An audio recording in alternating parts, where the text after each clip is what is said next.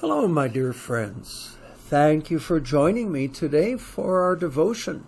As we spend these moments with our Good Shepherd, we're going to consider the devotion from our Martin Luther College devotional for December 17th, entitled, A Mystery, the Fathomless Faithfulness of God. And I read 1 Thessalonians chapter 5, verse 24. The one who calls you is faithful, and he will do it. Benjamin Franklin observed, in this world nothing can be said to be certain except death and taxes. The Apostle Paul points to something even more certain. He reminds us that God keeps all of his promises. If he says that he will do something, he will do it. He is absolutely faithful. Paul highlights God's faithfulness in our lesson today. After describing the future glory of those who have died in Christ in verses 13 through 18 in chapter 4, he alerts us to the coming day of judgment and urges us to be ready in the first 11 verses of chapter 5. To prepare for that day, he encourages us to support one another and to remain faithful to God's word. He then promises the one who calls you is faithful, and he will do it. In other words, you are ready for that day through faith in Jesus. God has promised to keep you in that faith until then. God always keeps his promises. We can't fathom such faithfulness.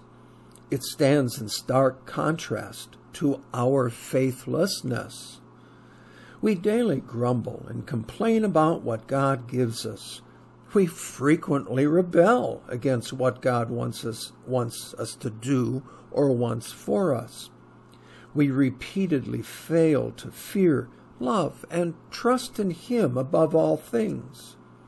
For this reason, we cannot grasp why God remains devoted to us. Nevertheless, we have the assurance that the one who calls you is faithful, and he will do it. Whatever God has promised us, he will do it. Are you troubled about your sins? He promises that through the cleansing blood of Christ, he will forgive us our sins and purify us from all unrighteousness. That's 1 John 1:9. Are you burdened with guilt, pain, or trouble? He promises, come to me, all you who are weary and burdened, and I will give you rest. Matthew 11:28. Are you facing an uncertain future? He promises to hear our prayers in Matthew 7:7 and work for our good in all things. Romans 8:28.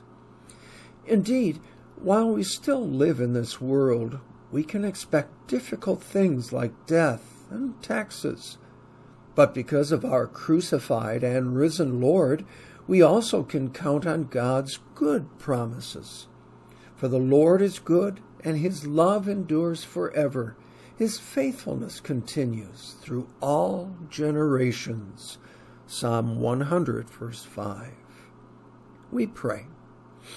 Lord God, we praise you for keeping all your good promises. May your faithful love keep us devoted to you until your return. Amen. Well, my friends, I hope through all of these devotions this month of December, you truly marvel at God's faithfulness to save you